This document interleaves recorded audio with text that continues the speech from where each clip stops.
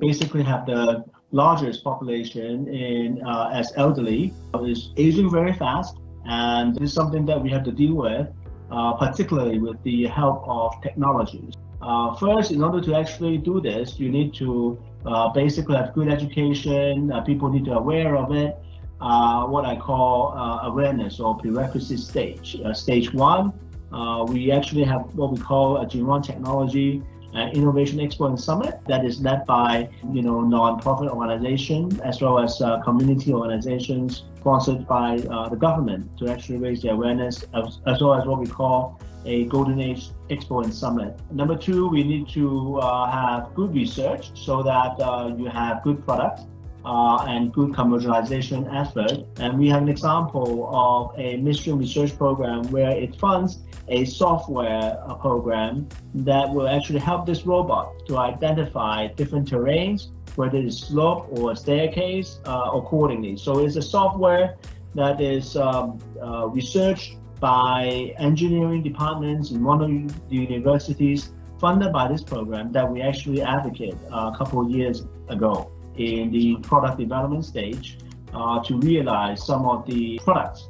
that can be based on the research. One of the areas that we are missing is the test beds or test case or test centers, where you actually have a venue for all these pilots and scientific productions to be tested. And we need to have collaborations with universities as well as hospitals and community care centers to pilot and test some of these scientific products that we actually talked about as a second and third stage. And finally, what we call adoption stage is that actually people need to use it. We advocated and we actually got a government support.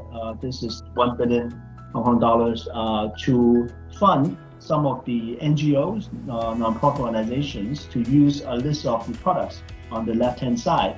For example, electric nursing and wheelchair bed that is actually very elderly friendly. You can actually go to a very low, close to the floor, so that it's easy for elderly to get on.